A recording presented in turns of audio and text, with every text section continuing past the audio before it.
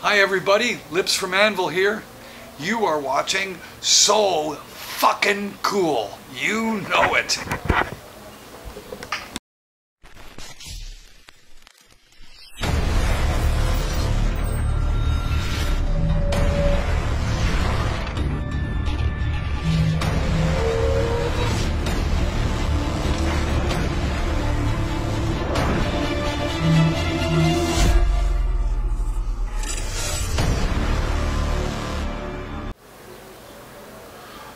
Alright, so if you can cool here with Lips from Anvil, how you doing, man? I'm doing great, man. So, you just released a 17th album. Yeah, 17th album, man. Pounding the Pavement. Yep. What we've been doing for 40 years. 41, actually, I think. Yeah, this was the 41st year, that's right. That Just like vacuum cleaner salesmen, you know what I mean? You know, we go door to door, city to city, town to town, set up our gear, do a demonstration on how we kick ass, and then we sell a bunch of merchandise to you and go to the next town and do the same thing. Pound the pavement. Today's the first stop of the Pound the Pavement tour, is that right? Pardon me? Today's the first stop of the Pound the Pavement tour. That's right. Yeah, this is the first stop on our U.S. run, yeah. Now, 41 years, man, that is a long time. I see bands that, like Slayer, you know, calling it quits. When do you think Anvil is ever going to do their last hurrah? When they take me away on a gurney. You don't retire. You don't retire from this business. You die. It's true. I mean, and those who attempt to retire end up going back. How many times did the Who say it's their final tour? Right. And every time they come to realize what did we do, they get back on the road. For sure. And the Rolling Stones, they're still going, man. Going strong. Right? And they're great. They're great. Why would you lose it? If you know what, especially vocals, okay? If you sing properly and have sung properly and you quit smoking, there's no reason you can't sing till they put you in your grave. If you can talk, you can sing. Right? So if you don't get arthritis, if you keep using it, you won't lose it. Definitely. It's all about that. So if there's no reason you can't do this till you're very, very old, and we're discovering, begrudgingly so, that guys are going into their 70s and 80s rocking and rolling, and there's nothing wrong with that. Definitely. Just the same way as the audience is growing old with them, begrudgingly and in denial and all of it. You know, the first person to say those old guys is old themselves. Right. How old are you? Yeah. Hey, I've been listening to them since I was a kid. Well, you're not a kid anymore, are you? Now, do you think some bands that do actually take the time off get a little bit better? I mean, there was a certain stance. No, I don't believe. I've never taken any time off. I've never stopped. You know, lots of guys do, and that's their business, and they can go ahead and do that. But you never really catch up. You never make up for lost time, you can't make up for lost time. Well, see, what I'm getting at with that is, like, Twisted Sister just called it quits. J.J. French just did a big interview, and he called out the Rolling Stones and Saxon and Judas Priest. Well, there's a very foolish, very, very foolish man who's looking for attention. See, that's what I'm saying. Plain and simple, that's what that is to me. I mean, you're not in a position to say anything. For sure. That's why I'm saying it. He's not in a position to say anything, especially when the singer of his band is continued on without him. Exactly. What is that saying? He's real bitter, he's real unhappy, he's projecting that out there at other people. I feel sorry for him. I love the guy and I feel sorry for him, honestly. I know Jay personally, great guy, really funny, comical, good, really nice character. I mean, you know, one of the last times we were at a festival in France, and I'm sitting there with the guys in Raven, Okay. And we're all sitting around this round table, and Jay walks up. He sits down, and we just start joking around, and he goes, people ask me if we do drugs. Because of course we do drugs. Blood pressure pills, diabetes, insulin. Yeah, we do lots of drugs. And I'm just cracking up, man. It's funny. But I mean, at the same time, you're out doing gigs. You're trying to carry on. And you do. But I mean, I'm not going to rip him a new asshole. Right. He did that to himself. Yeah, definitely. He did it to himself. I don't know what his motivation was. I really don't. And I think most of it is, reflection. He's not feeling good about where he is in his life. So that's what I mean, bottom line. I mean, I'm maybe a year or two younger than him. I don't see any end to it. You heard what I just said. I'm going to go till I die, man. Right, There's no such thing as retirement. And if you do it properly and you keep yourself in shape, there's no reason you can't do it till you die. For sure. For sure. And you certainly don't carve those who have done it and doing it even longer and harder and a better job than you ever did. Right. Come on, man. You're going to carve on Keith Richards? Really? I mean, come on, did you write Satisfaction? Did you write, Paint It Black? Did you write, I mean, those are just the early stuff. Yeah. Come on. I mean, I see. You can't do that. It's just not, it's not right. You can't do it. It's just, no. I look up to my elders. I met Ron Wood, and I absolutely wonderful, wonderful man. A great guy. And it was actually so heartwarming to see. I mean, this is like 5, 6, actually it's about 9 years ago. I went to the Classic Rock Awards, and Ron Wood was there, and so was Jeff Beck. Now, you know that those two guys played together, that those are old bandmates. And when I saw and witnessed these two guys horsing around and joking around, it was like looking at two 18-year-olds. It's just like, wow, look at that. I mean, these guys you're talking about 60 years of being friends. Look at that. For sure. And they're acting and the jovial smiles on their faces, the embracement of life.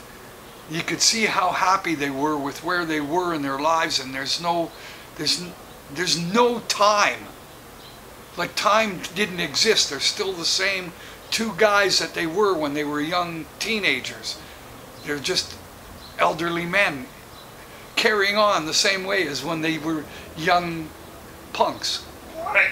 You know what I'm saying? Yeah, and I witnessed that, and I'm going, look at that. It's just heartwarming to see that. And I mean, that's what it all is. We're all just people. Last night I went out for dinner with a friend that I've known since I was 3 years old. He decided I would have played my life with the guy. The guy was my bass player and co-player since we began playing. But he didn't want to do it as a living. Right. I did. It was in my heart to do that. What was in his heart, I'm going to be the best electronics technician that the world has ever known. And he's amazing. The guy has been fixing my amps for 40 years. You know what I mean? Right. And everybody else is in Toronto. So that's what he wanted to do, and this is what I wanted to do. You could say that it's the same road. It's going after your passion. It's going after what you love. And he may have loved music, but he didn't love it the same way that I did. But he doesn't begrudge me or look at me in a jealous way. In the same way that I don't look at you, lucky son of a bitch, you got to work at Steve's Music for 35 years and you've made a fortune fixing amps. while I struggled and slept on the floors of clubs and shitholes all over Canada till I made it. You know what I'm saying? It's not like it's the road I chose and my passions. And he doesn't look down at me, but he wouldn't take that, didn't take that route. He took another route. But here we were standing or sitting at the restaurant in our 60s and talking about our lives certainly in a retrospect. We're the same guys. Definitely.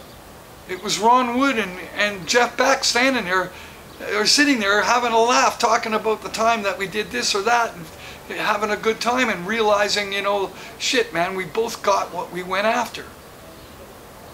That's all that it is, and to a certain degree, that's all that those guys are. That's all anybody is.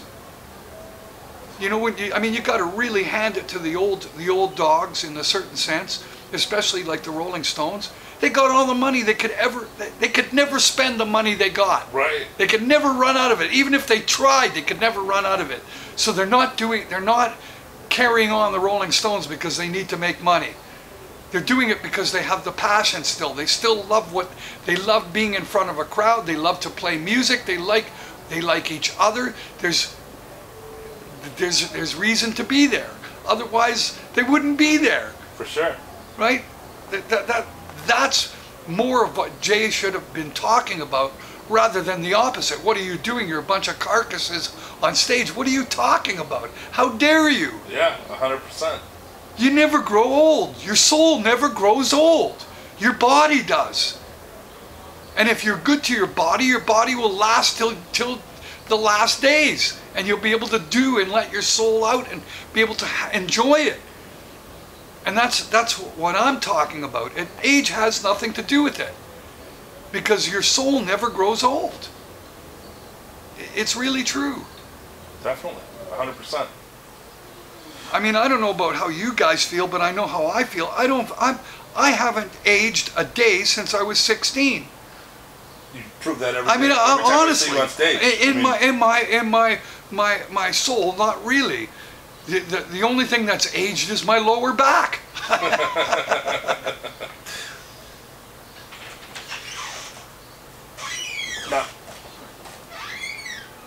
Now you're at a time in your career where other bands must look at you as an influence. I mean, you had highs and lows to see where you guys are now. Like you said, 17 albums. Does it feel good when somebody comes up to you and says, man, this is the reason I started this? Well, you know, it's really interesting. I sat in a hotel room with Lemmy in 1983. Okay. We were on a tour all through the UK, and Motorhead let us open for them. And we had a night off, and I sit down with Lemmy, and I'm going, you don't know, how does it feel to be so influential and so inspirational to all of us musicians? You don't realize what you've done. Right. Do you realize what you've done? He just looks at me and goes, hey mate, in 10 fucking years from now, there'll be some bloke sitting across the table from you saying exactly the same thing. You don't really realize it, what you're doing. Right. You just do what you do.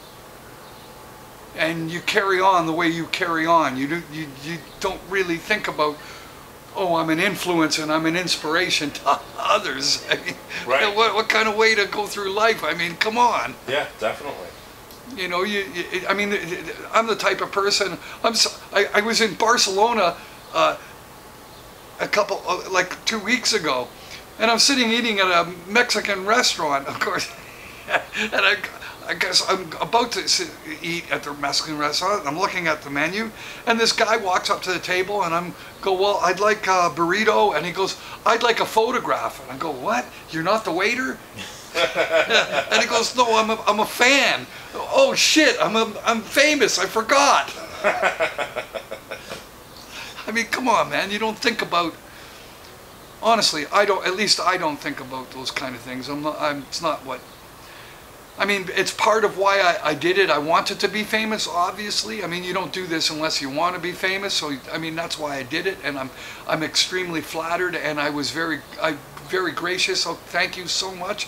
Here's your signed picture. Come on, sit down with me, right beside me, have a picture. Fine, but it's like, I forgot. Right. You know what I mean? I'm not thinking about, I'm famous. Look, I'm sitting here. It's like, no, it's like, whatever. I thought he was the waiter. Right. That's awesome. I'm glad to see that you're not, you know, in the little VIP section of the restaurant pushing people. Yeah, well, no, I hope not. I don't need that shit. I'm a human being, man, and we all are. Now, this is going to be the 10th anniversary of the Anvil documentary. Yeah, the documentary, it played at the Sundance Festival and the Hot Dogs festivals. It played at a number of film festivals 10 years ago. Do you guys plan on doing anything like to re-release or anything special to commemorate the 10 years? Well, next year will be the 10 years anniversary of it going into theaters.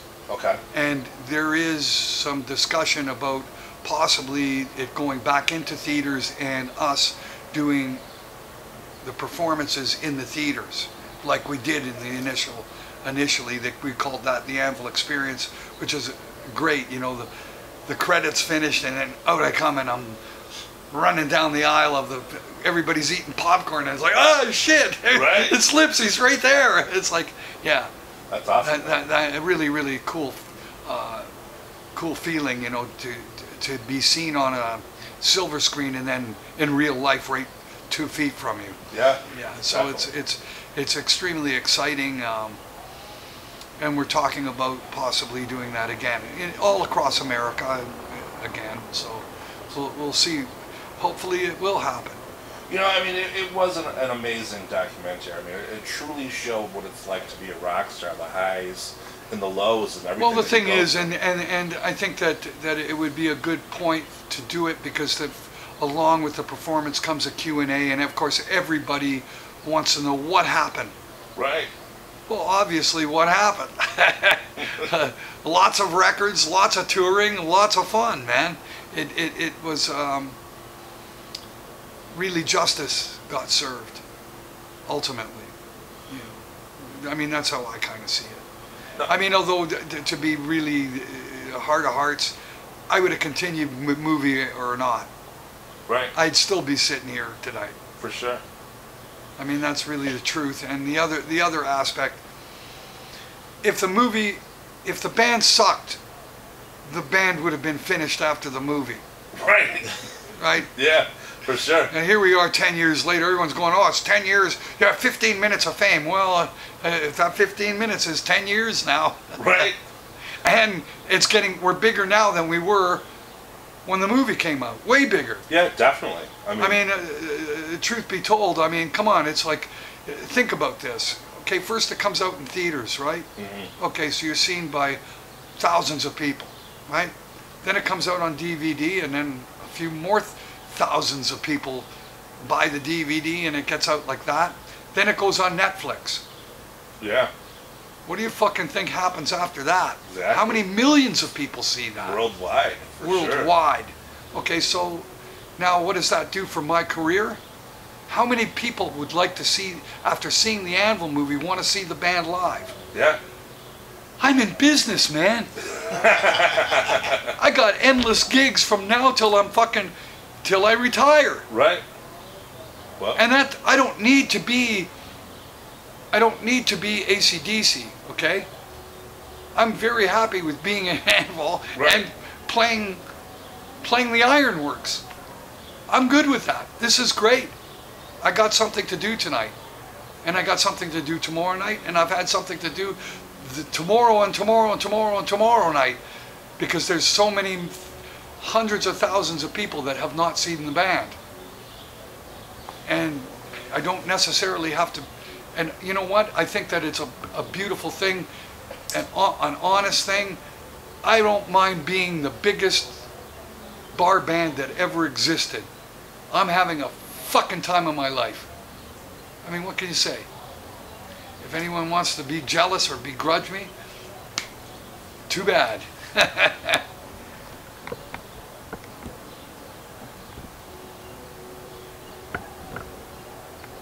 We there? 1 second here. Now, taking everything that you've learned in the past 41 years, if you had a chance to do anything different, is there anything that you would do?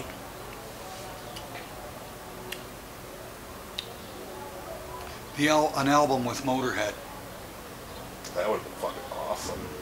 That's the only thing that I would have wished that I'd done. I couldn't do it because I was obligated.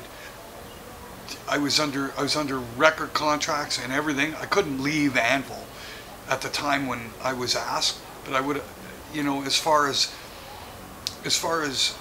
musical opportunity just for the sake of music, it would have been quite interesting to have done it. But it's just hard to fathom the concept of the material that was on the Forged in Fire album becoming Motorhead. Right. You know, and maybe some of the material on Another Perfect Day becoming Anvil. You know what I mean? It's kind of weird. Definitely. But it could have been cool. But that's the era that we're talking about. But it never happened. But having said that, the knowing that it could have is good enough, I guess. For you know sure. what I mean? And Lemmy and I were friends all through his life, and that's cool. I'm happy with that. Definitely. I miss him, and he always wished me the best, just the same way as I always wished him the best. You know, it's just kind of like he said, brothers, but you know, you're separated. Right. You know what I mean? You can't play in the same sandbox, but you're still brothers. Well, I mean, from talking to you now, it seems like that's the route that you're definitely going to go on. Just the same way as Lemmy. You keep on playing until the day that, unfortunately, you can't do it anymore. Well, that's right. We're whatever's left of the 80s bands. You know, it's like I always call them. We're the last of the dodo birds. Right. You know, we're going to go extinct, and so will the music. And the only thing that we're going to have left are the records that we left behind, because you're never going to get that again. No, definitely you can't not. replace this shit. Not at all. And it's I think that a lot of people are coming to realize that aspect, and that's why the attendance has been so good for the older bands. Mm-hmm. And we better, because I'll tell you, in another 15, 20 years, there won't be arena metal bands to go see. Because there's no infrastructure, and there's no way for any bands to get that big. Yeah.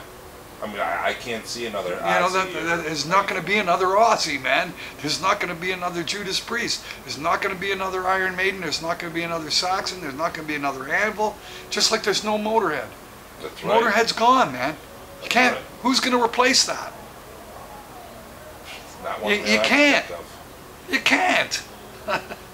So the whole point is, enjoy it while it's here. Attend the shows, and fucking celebrate what it is, and at the moment, live for that moment. Every moment above ground is a good fucking day. That's it. Because that's all that life is, man. You know, that's all my philosophies. You know, you got to be positive, man.